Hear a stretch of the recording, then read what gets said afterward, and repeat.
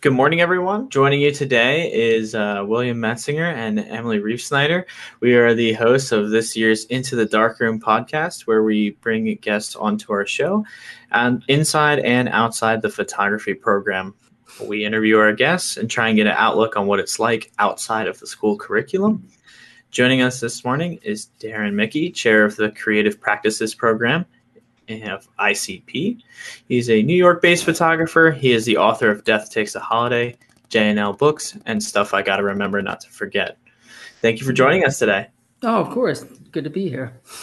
Excellent. Yeah. So I guess we'll roll right into the questions. For the first one, we have, when did you know you wanted to focus your career on photography, and what was your career path like going from being an aspiring photographer to having your work displayed in numerous publications? Well, it was long, and it's not like I just woke up one day and was like, oh, this is what my calling is. And like most artists, I was exposed to art that intrigued me at an early age. I had a pivotal high school teacher named Sally Jones where I grew up in Kansas City. She sort of opened my mind up to different kinds of work. She was showing stuff that seemed revolutionary at the time and still is. I mean, Deanne Arbus and Bill Burke and different kinds of, and also painters and sculptors, Jasper Johns, and all that stuff that was really probably inspiring to her in her time and passing it on. So this lineage. But I was interested in pictures, and photography sort of really captivated me and piqued my curiosity. And also I liked the discovery of it. I loved being in the darkroom. And when I started photography, there was no such thing as digital photography. It was just photography. It wasn't analog photography. It was just that. And so that magic was everything. Then I had to figure out something I wanted to do. And basically I seemed all right at it. Not great. It was something that you could also make mistakes in and learn from those mistakes, sometimes be really well rewarded for those mistakes. You might have a certain intention in something, it doesn't work out, but then it leads you somewhere else. And that really grabbed me. And then I wanted to get out of Kansas. I said after I would go back, but at the time I wanted to get out of there and I wanted to move to another city. I was able to go to school. I was fortunate enough to get a scholarship that would allow me to go to school, and then I moved to New York. But I wasn't a really great student or anything, and I didn't really think about career until later, until actually I got out of college, and then I was like, wait, I have to really make a living. I can't make a living in this city on minimum wage, working at a record store, which is what I was doing through college. So I really had to take it. I had to get serious more after school. And that's where I really pointed things and thought, how can I use this skill that I have, not just to express myself, but also to help support myself and support my art. It evolved. It took, and even still in my early 20s, when I first started to do shoot for magazines, first got pictures in the New York Times and Washington Post and things like that. It just sort of happened in a way. I mean, I did take initiatives. I did show my work to editors and things. It was a slow, I still think my I don't know what my career is now. It's always changing. So yeah, I guess that's a rambling way to answer that. Yeah. Did New York intimidate you at all compared to Kansas? No, I loved it here. I loved it. And then before my family moved to Kansas City, we lived in upstate New York. My father, when he was still working, was a salesman, and he had several different jobs. And so when I was still around 10 years old, when we lived upstate in Binghamton, New York, we would take trips to the city maybe once a year. And I was just blown away, and that was the early 80s. And it was fascinating. Yeah. Intimidating, but lots of energy. In a healthy way, it seems like. Yeah. Yes, definitely. And it was just like, you couldn't figure it out. It was never bored. I haven't, I've lived here almost, 27 years. And the one thing I've never been here is bored. It's more of a thing like, I'm not taking advantage of the things that are here all the time. That's sort of the opposite of boredom. Yeah. You had mentioned the evolution of your photography. Mm-hmm. Did you notice any specific changes in the content of your images after graduating from the School of Visual Arts? Yeah, definitely. The work I made when I was a student of photography. I'm still a student of photography. I think every artist is a student of their medium for their whole lives. But when I was a student, I was, in the first few years of school, I was very much emulating the work of artists that were inspiring to me. I was very interested in very documentary-based photography then.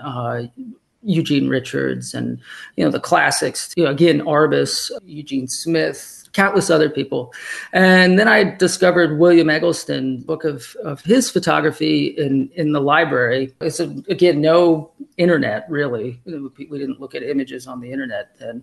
I didn't even have an internet. And there wasn't even, at the School of Visual Arts, there wasn't a really good photo book section in the library for an art school. It was, at that time, I don't know what it's like now, but it was, like 20 titles.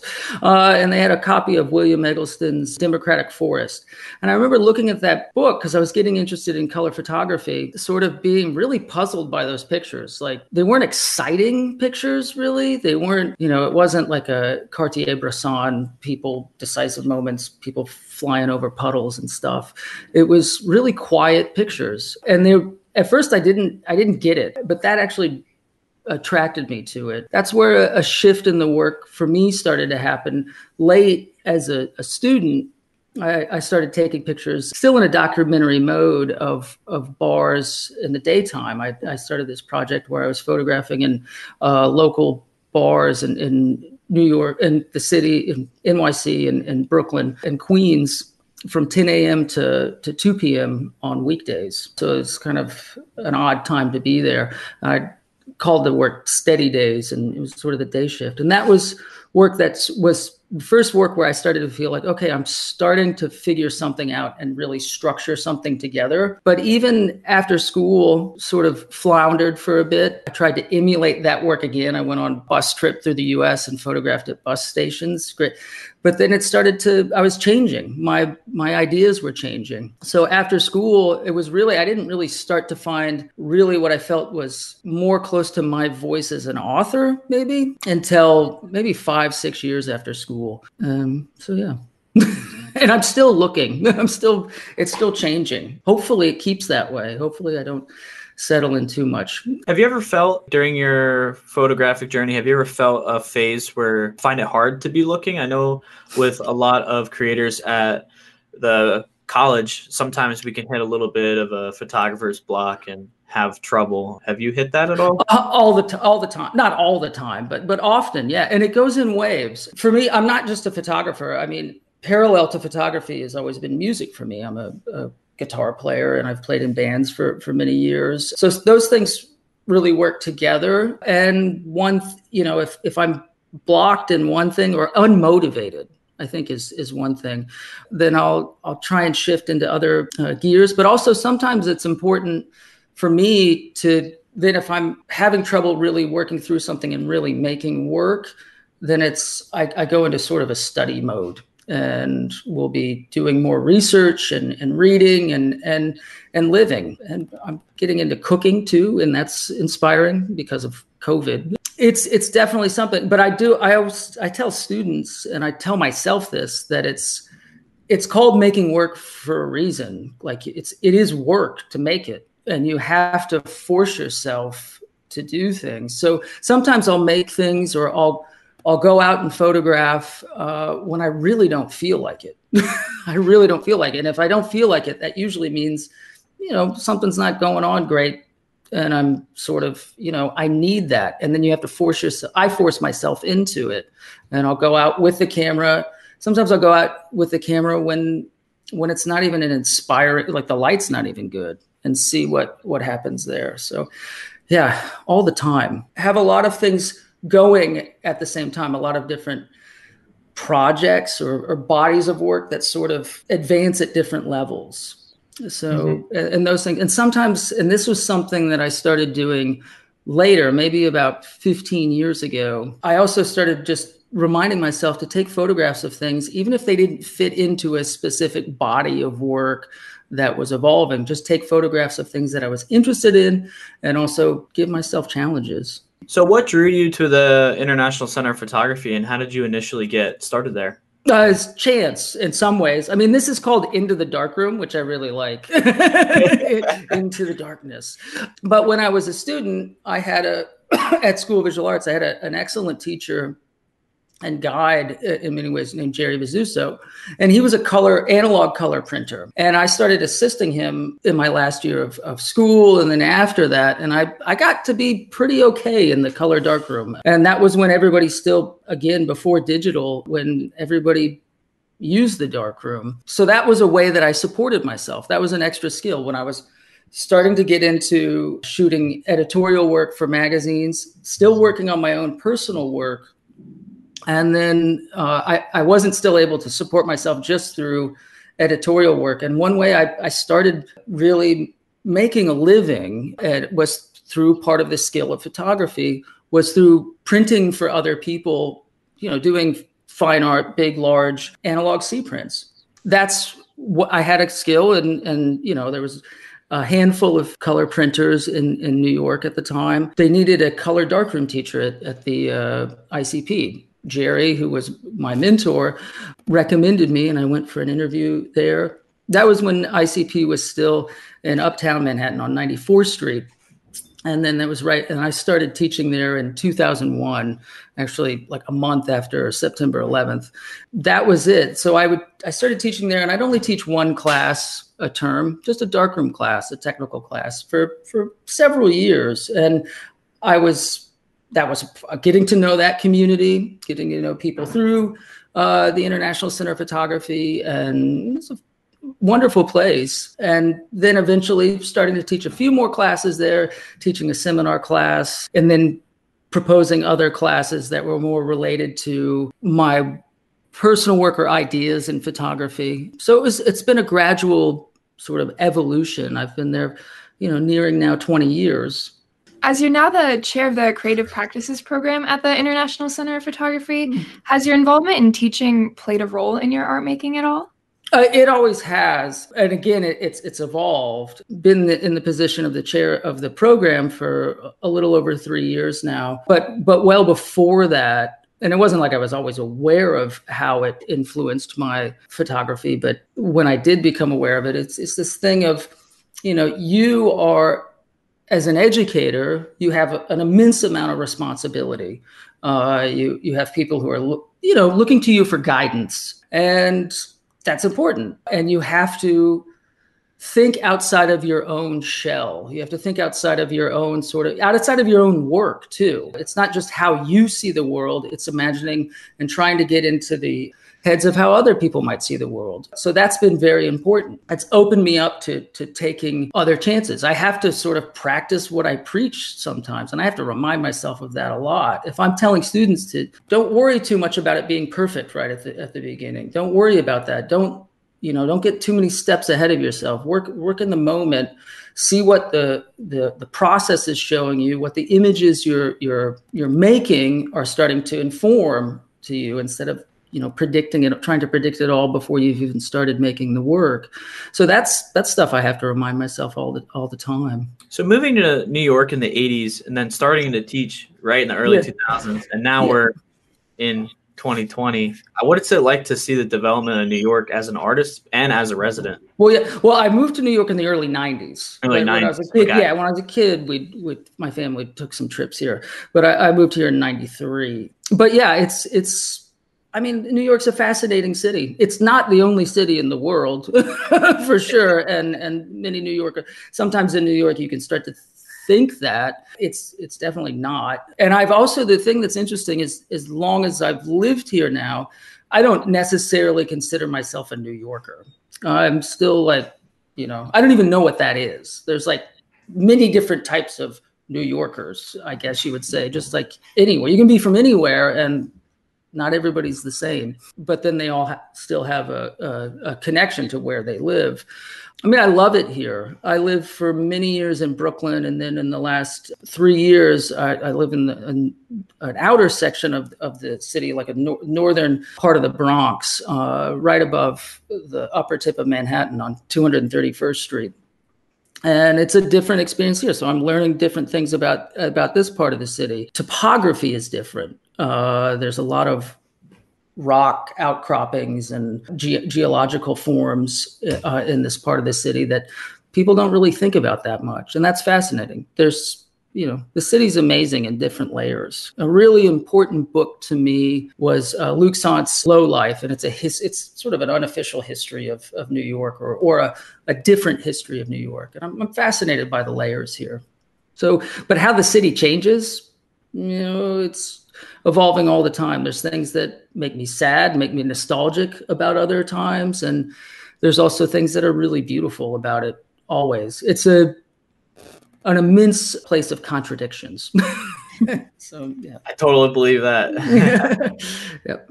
As New York is such like a heavily populated area, has living there during like the whole COVID-19 crisis affected you or your work? Yeah, I mean, it's affected my work especially. I'm at work, after I get off of this call with you all, I'm not going to get out and go on the subway and go to work. I'm going to go to my kitchen, get another cup of coffee, and then I'm going to go to work in my living room. Like so many people, it's not like I work from home. My work moved into my home. So, my students come into my living room, which is, via Zoom, but it definitely has. And it was really, for so many people, it was across the globe. It was very, very intense, and it has been. And I think we're still reeling. All of us are still reeling and trying to figure out this thing that's, very new and very uncharted territory. We're adapting in many ways. It was hard to make. At the beginning of COVID, at the beginning of lockdown, I couldn't really think about making work. It was very hard to do that. It just didn't seem to make sense. But then, as an educator, as somebody, I had to be a part of helping people get through this stuff in the way that I could, which was, all right, we've got to finding that balance of not pushing too hard, being, hearing a lot of people going through really intense stuff and a lot of uncertainties, but still like, all right, we have to hold on to this thing that we do have some control over, which is our work. And making art is interesting in that way because it is a very self-directed discipline. It's an artist's discipline. And I think the word discipline is very important in that it takes discipline, but it's a different discipline than say maybe an architect's, than say somebody who's a business person's discipline or something like that, even though you have elements of that, but you also have to deal a lot with uncertainty and embrace uncertainty. So it's been a ride, and it still is. I think the last few months I've personally started making more work and being able to,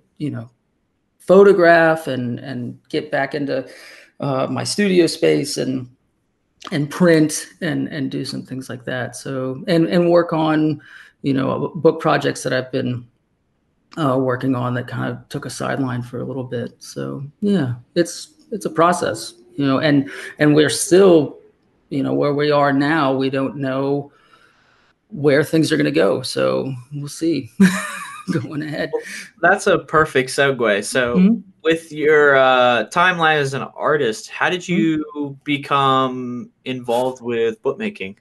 As a photographer, as many photographers, like photo books are the sort of ultimate way to share your work. I always really liked I talked earlier about how I discovered that William Eggleston book in a library, and it was already an old book. It had a little bit of dust on it, and that thing that you make something and then it lives and it has a life of its own. But also books are I love photo books, especially ones that aren't too expensive. You can buy if you're on a budget, you can, get it used, whatever. But this thing that you can have and you can look at, you don't have to live in a certain city that has a gallery show. You don't have to, be fortunate enough to be alive when that work was shown at the Metropolitan in 1970, whatever, so it lives and it's timeless. And yeah, I think it's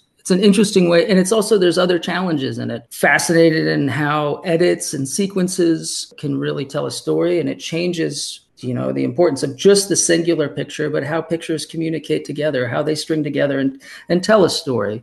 And it's fascinating. There's so many different ways of approaching books. So the books that I've made, they've been very much collaborations, similar to when I'm making music or playing in a band or making a record.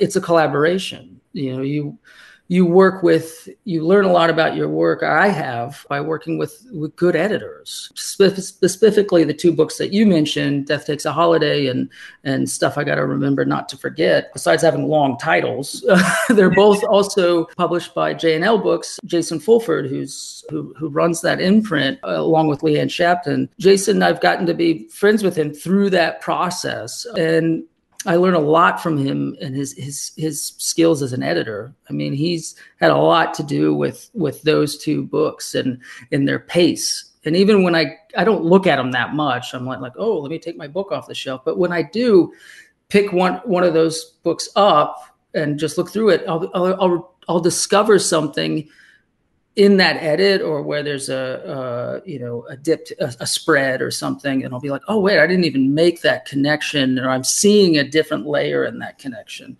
So that's fascinating. Collaboration is really important, and also trusting others, working with people who have different skill sets. And as a color printer for many years, an analog, darkroom printer, I was also fascinated the first time I went on press for the printing of a book, because that was just like, wow. And the first book that I went on press for was printed in Seoul, South Korea. So I flew to Seoul and press operators. It was a totally different deal. And the book was printed in two different times and two different press operators in that same run. How those two individuals, sort of like how the communication was with them. And, there was a translator. I don't speak Korean, and they didn't speak English. And that was a fascinating experience. So books are very interesting. There's a lot of work that goes into them.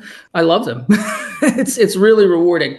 More so than I, if I have my pictures on a wall in an exhibition or something, that's a different way of presenting them and a different way of thinking about them. And it's very interesting to think about that, how, think about scale in a different way and size.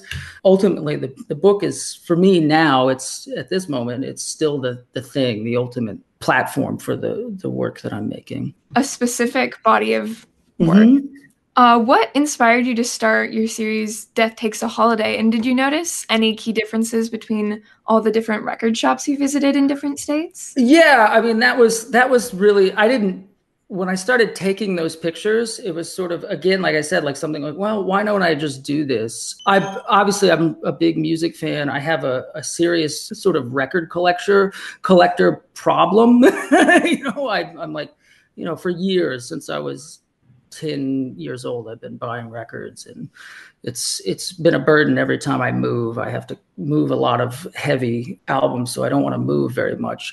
It's places I'd always love to go. I'd love to go to these older shops that weren't categorized very well, and that were community. And it was sort of like, I think when I was a student, I was photographing in these bars in the daytime, and those places were community too. They weren't maybe the most positive communities sometimes, or the most healthy communities on some levels, but they were communities. People, would get together and, see each other. And a lot of record shops, even as a teenager, like the local record store, that was a place I would go, like, all the time, learn about different things. It was basically, they were like my art museum and my library, and also an interesting place to watch people, and, very different kinds of people. Some people who were really interesting, and some people who were really sort of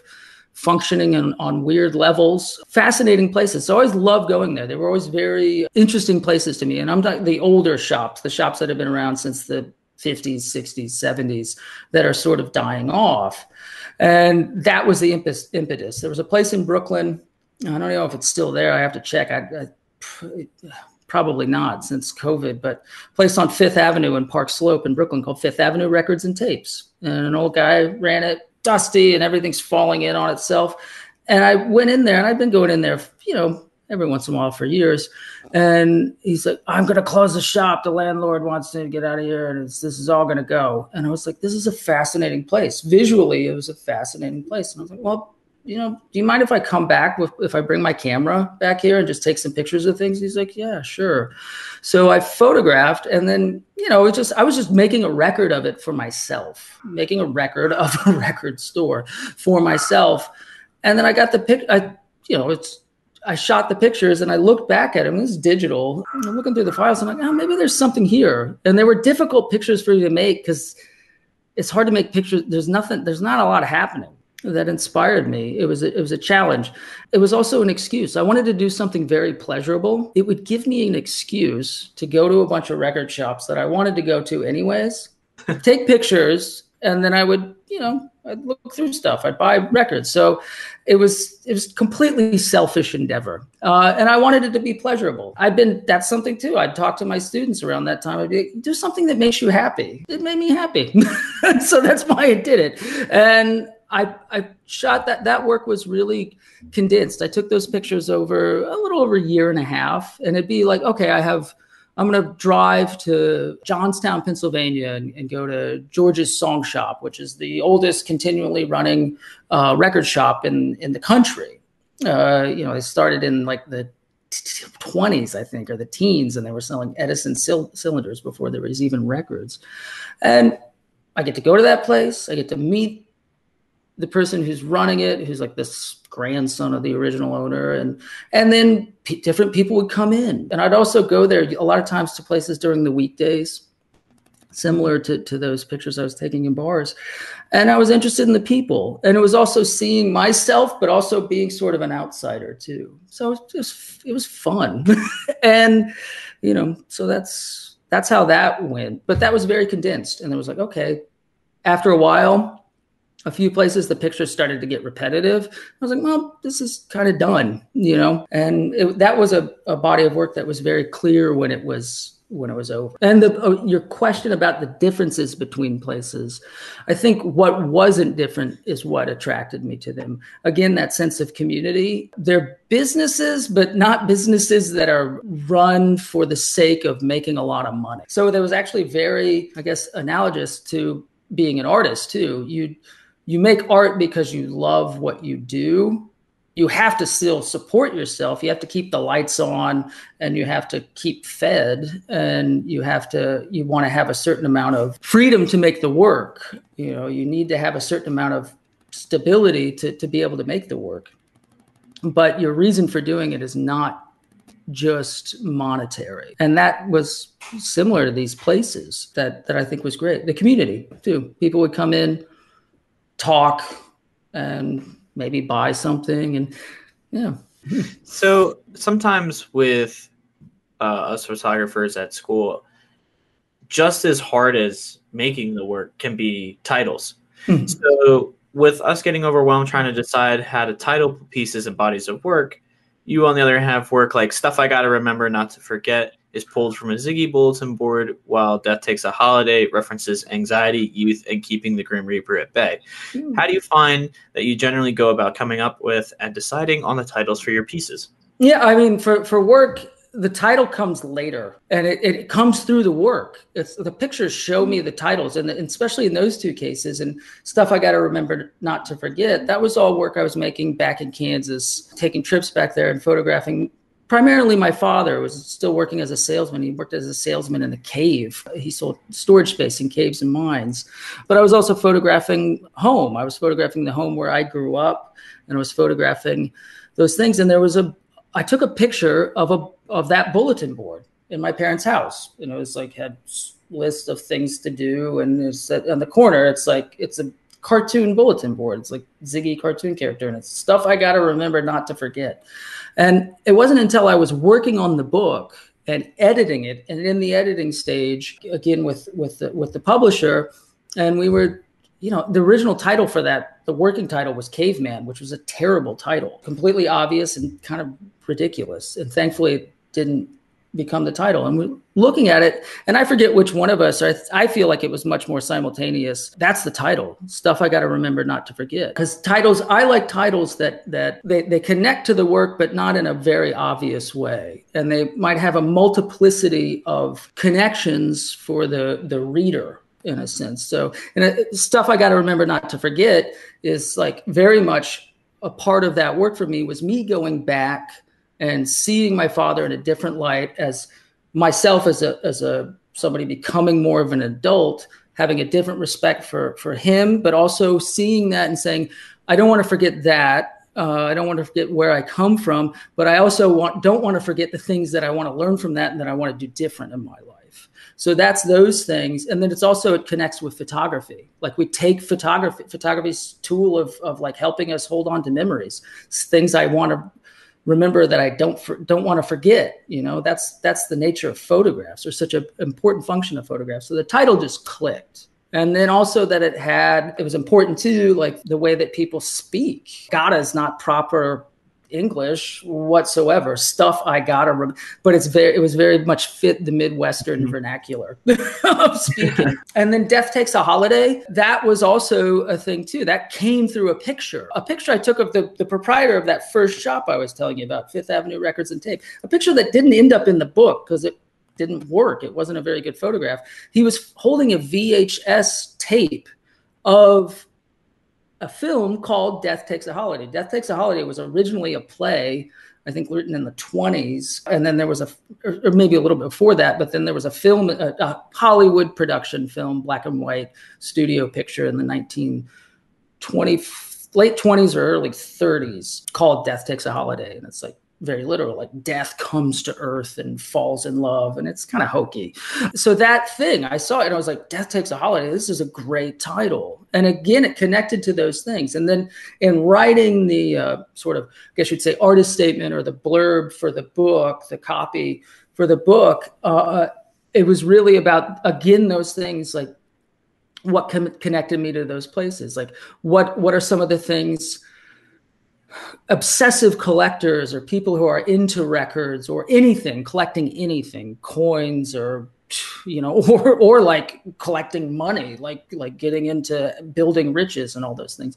People, I think, get one of the reasons why people get obsessed about that, and they want to find certain things, gems or whatever that you want to find. And you have this list, a lot of record collectors or whatever collectors will have this thing, those things that I need to find, and then you find it and you're like, and there's this exhilaration, and it's short-lived. You forget about all the anxiety.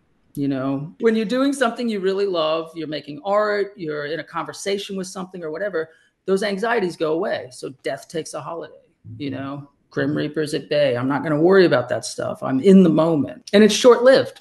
Those are the things. So it had that element about it, and then also the connection to the macabre and death in music and rock music, especially. It's always great titles. I love Black Sabbath and all of that kind of stuff too. And it also, that title functioned well. I love that it still came from a photograph. It was, again, not until like really organizing the pictures and thinking about them as a group in a book that I, was like, oh, this is the title. And once it hit. It was like, that makes sense. So I pull my titles from other things. But writers do that all the time. And Death Takes a Holiday, it also reminded me of two great titles. There's a book by the French author Louise Ferdinand Céline called Death on the Installment Plan, which is an excellent book. And I always love that title, Death on the Installment Plan. It was like really dark, like, whoa, like that's life. Life is death on the installment plan. We're just waiting to die. Is very like, ooh.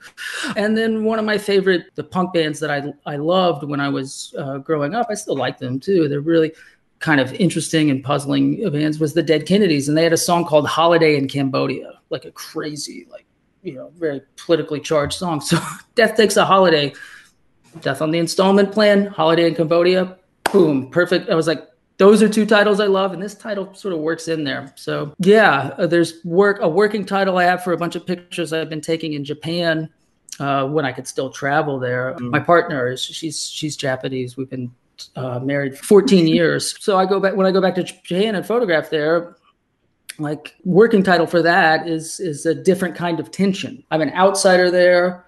There are certain structures to that place for me, specifically Tokyo, that are like, wow, it's really orderly in some ways, but there's, to me, there's a different kind of tension, and that's the sort of working title for that work. And there's a small book that I put out of those pictures through a different publisher, and that, different kind of tension. And hopefully who is ever picking one of those things up makes that connection, but it's not too literal, that it's still active in the brain. Those things in photography, and that's the thing in photography that's sort of that I love in certain pictures is, and what photography can do. You can look at it and you can see what's in there, but there's something else that you're not quite sure about, and it's different connections. Along the lines of what you've been drawing inspiration from, are there any photographers or specific pieces of work that you've recently found to be personally impactful and find yourself to be drawing influence from? Definitely. And it's just like with music. Like I love finding about a band or a songwriter from another era that I didn't know about. There's this connection, like, wow, this whole thing was going on and this had this other life. So photographer I'm really interested in and very much been discovering lately is Aiko Yamazawa. And she was making work, I think even in the 30s and 40s, but she made really great color work and doing really interesting still life work. I'd say collage work too in the 80s, where she was making an image, have a print made of it, and then, manipulate that print, rephotograph it. But beautiful color studies, different than something that I do, but influential. I'm really into really much more looking at artists and stuff that work sort of outside of maybe the genre or specific aspects of photography that I'm maybe working in, because I find that very exciting. So Aiko Yamazawa is one of them. I've always been a fan, not always, but for several years, of the architect and artist Gordon Matta Clark, who would use photography, and his photographs are beautiful, but it was also doing sculpture and other things like that. And then there's a whole list of the classics. And then also the people that I've gotten to know, speaking about community, through the photo book community at book fairs and other photographers. So contemporary photographers, Ron Jude, Ed Pinar, I mentioned Jason Fulford, quite a few others. Jinya Friedland, she's got a really great book. It's always, and that's the thing, I think what you asked about new work, that's really important, like really still educating myself, and that's part of teaching too. Like it's not right for me, or it's lazy for me to just, every year show the same slides over and over again. Like here's, but also staying connected to the what I'd say classics. Arbus is always there, but there's a lot of other things too, and beyond photography too. Andrew Wyeth, painters. It's always like Andrew Wyeth's like a huge photographically interesting artist to look at, just visually. With teaching, would you say that that's your inspiration for creating new work right now, or what drives you to make work? I'd say it's part of it. But also teaching's challenging, especially, now I have to do a lot more administrative work too. And it's fascinating. It's like working on curriculum and thinking about how different classes and different instructors will create an experience for a student, and also different kinds of experiences for different students, that there's different paths that they can take. That stuff's creative still, but it's also, as working on my own work, I have to still, as I think many people who teach, or anybody who's balancing things, you have to still make space for yourself. I have to make space to make my own work. I have to really make an effort to do that. And that goes hand in hand. If I don't do that, if I'm not still making work, if I'm not still doing those things, then I'll eventually run out of things to teach, like run out of experiences to share. So yeah, they do influence each other. It's an interesting mix. That responsibility though too, again, of having people that, at least creatively, you have a certain degree of responsibility for. You have to keep things together, that does influence the work, and it also makes it challenging for the work too. Is there any specific pieces of advice you try to pass on to your students that you would have found helpful when you first started photographing? Yeah, I think so. I mean, there's several. You'd have to ask some of them. They'd be like, well, what's it? And hopefully they wouldn't, the more crazy things they wouldn't repeat. But the main thing is do something you enjoy. Like that making work doesn't have to be torture, but it is still making work. It is still like, it requires discipline, but it requires an artist's discipline. And you figure out what that discipline is for you, structure, and sort of how you continue to be self-motivated, but don't take things too seriously. And the word career, the career thing, like, it's important. It's incredibly important. And it's also like thinking back to being, in my early 20s and like, what am I going to do after I get out of this precipice into the world? Well, you're already still in the world. Your experience as a student, you're still a part of the world. You're in the world. It's not like you go out and you go into the world. You're in the world already. Those things, from remembering that it also takes time.